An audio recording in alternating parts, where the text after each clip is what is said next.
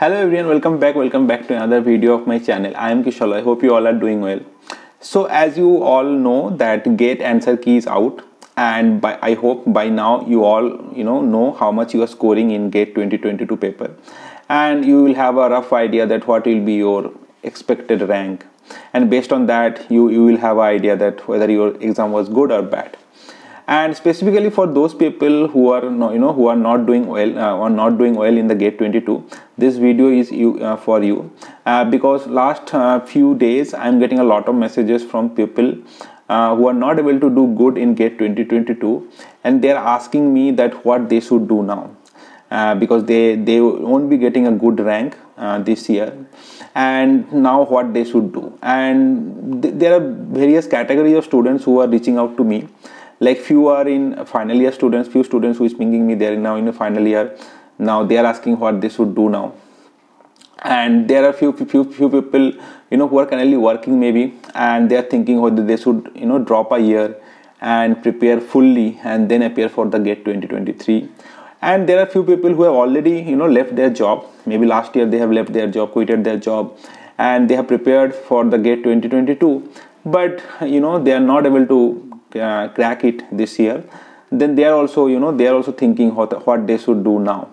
So in this video I am going to address all these three cases, three categories of students, and if they are not getting good score Gate this year, what they should do next, that I am going to discuss in this particular video. So please do watch the video till end. And before starting the video, as I always say, if you are new to this particular channel and you are watching this channel, I used to make videos regarding IISc, IITs, GATE, ISRO, PhD related to these things. So if you are interested on these topics, please subscribe my channel and hit the bell icon so that you get all the notifications regularly. Now without further ado, let's get started with today's video. Now first I will discuss about those students or those aspirants who are currently in their final year of their BTech and they couldn't do well in this particular GATE exam, that is GATE 2022. Now what they should do now. Now see, you are probably in the safest position among the other categories, because you are currently in your final year and you will be finishing your BTech around July, right? So after July there will be around 6-7 months left for Gate 2023. So you have both the choices. I mean, either what you can do is you can join your job that you are getting after your BTech. You can join the job and prepare for the GATE exam with job, because as I understand that immediately after passing out from your college you won't be getting the job. There will be some lag period, like some kind of cool down period you can say, or some months gap will be there. So what you can do is you can prepare fully for those 2-3 months gap that you will be getting after your BTech, or maybe even now also, like in the final semester there won't be that pressure. So what you can do is these times, like from March to July, and even after July also till you are getting your job, you can prepare fully, and then you can join the job whenever you are getting the offer letter. Because initially when you are joining the job, there won't be that much pressure, because the training will be going on. Then you will join a project, and even after joining the projects also there won't be that much pressure immediately. So in your case you can do anything. I mean, you can take a drop also from July till next 2023 Gate, or maybe you can join the join the company also and prepare. So I think in your case it's very easy. Whatever you feel you should do, you can do. If you are someone who has some financial problem, I'll strongly recommend you that you should join the job. You shouldn't rely on Gate 2023, because you don't know what will happen next year also.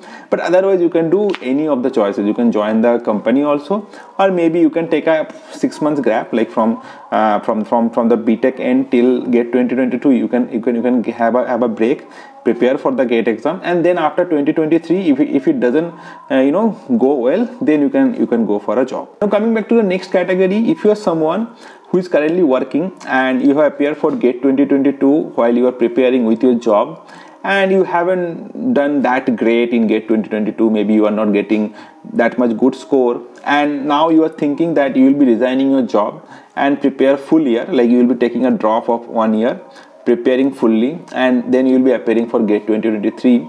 It's a great idea. I will obviously say, I mean, obviously you can try that, but I will suggest you that you should think twice before leaving your job, because I always believe that you should have some backup ready while you are appearing for any competitive exam, specifically an exam like GATE, where the failure rate is too high. I mean, I hope you understand by now that the percentage of people who fail to get into IIT is larger than the percentage of people who makes it to IIT. So the failure rate is too high, and there are some parameters there that that makes the GATE uncertain, because there are some parameters like how the question will come on the GATE exam, how your 3 hours, like the exam timing, those that day, exam day, how those 3 hours will go, how you'll be able to manage those 3 hours, that pressure, and some kind of unpredictable situations. Like this year COVID makes the whole scenario so much complicated. So all of these things is beyond your control. I mean,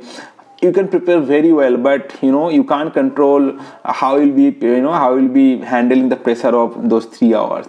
So GATE is an uncertain exam, as I'm always saying, and my what I'm trying to say is that suppose if you can't make it next year also, what you will be doing. So that thing you have to pre-plan. Like personally, I can say you that when I was leaving my job, I had a GATE rank in hand, like around 600-700 rank. So that was kind of a backup for me, that with that rank at least I'll be going to some NIT and do my MTech if I can't crack it next year. So that's why I'm saying that if you are planning to leaving your job, that's a good idea. I mean, I will obviously kind of give you a positive vibe or congratulations that you are so much passionate about GATE. That is good, but you have to be realistic also. Like next year, if you can't make it to your kind of dream rank, then what you will do? So that thing you should think. I mean, before leaving your job and before thinking that I will be taking a year drop and preparing for GATE, please plan your backup ready, that if I can't get it, can't make it to my desired rank, then what I will be doing. So please keep this into your mind if you are thinking of leaving your job and preparing for the GATE exam. Finally, the third category, where people have take a drop for a year, they have left their job, they have prepared for 1 full year, and you are not able to do good score in the GATE 2022. I think this is the category of students who are in the most kind of insecure and dangerous position. Like they are now clueless what they should do, because they have taken a drop for kind of 1 year. So there is a 1 year gap. You are not earning anything. You don't have any job, and you think that you will be able to make it to kind of a good rank this year, but you are not able to do that. Then what you should do? I personally suggest that if you are able to do at least near to 1000 rank, then you can think of dropping 1 more year. But if your score is or GATE rank is not around 1000, or maybe kind of 900 to 1200 in this range, if it is beyond that, like beyond 1500 or beyond 2000, or maybe if you are not able to get at least 35 to 40 marks even in the out of 100, then I think you should look for a job. Because I have seen many cases where people have tried GATE for 3 years, 4 years without having a job, kind of dropping for 3-4 years, preparing continuously for GATE, and at the end of 4th year, when they are not able to crack the GATE, now they are thinking what they should do. And that is really a serious situation in nowadays, where there is a huge scarcity of job vacancies around our country. So that's why I'm saying, if your rank is not that good, if you are not at all close to 1000 rank, or maybe you are not getting at least around 50 marks, odd marks in the GATE exam, so I think you should look for a job. I mean, please go and search for the job, whichever stream you have. Please search for the job through online portals and all, and try to have a job first, and then try to prepare for the GATE exam parallelly, because you already have prepared 1 year fully, so you have the idea how to what are the resources and all. So I hope now it will be kind of easier for you to follow the whole process again. So that's why, if you are someone who have already taken a break of 1 year and you are not getting a good score this year, please try to find a job as soon as possible. Yeah, so that's it about this video. So these are the kind of messages I have received from many people, and they on the high level they comes from briefly from these 3 categories. So that's why I make the video for these 3 categories. If you are someone who has some other issues, who are not coming from these three categories, so please let me know in the comment. I'll try to answer you what you should do. But broadly, this is the case. I am making this video because personally I have also gone through this period where I was trying for GATE. I was not able to crack it, and I understood how it feels, you know, when you prepare for so long, for a whole year, and you are not able to crack the GATE exam. So, and I think, I mean, as I always say, I mean, GATE is an uncertain exam and the failure rate is too high. So it's quite natural that, you know, many people will be failing GATE this year also.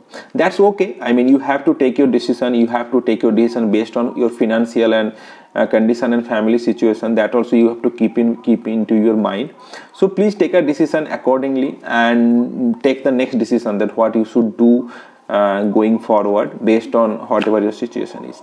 So that's it, guys. That's it about today's video. I hope you like the video, and if you have liked the video, please like it and share this video with many people so that they also get to know about it. And if you are new to this particular channel and you are watching this channel, I used to make videos regarding IISc, IITs, GATE, ISRO, PhD related to these things. So if you are interested on these topics, please subscribe my channel and hit the bell icon so that you get all the notifications regularly. So that's it about today's video. I'll be meeting in the next video. Until then, bye.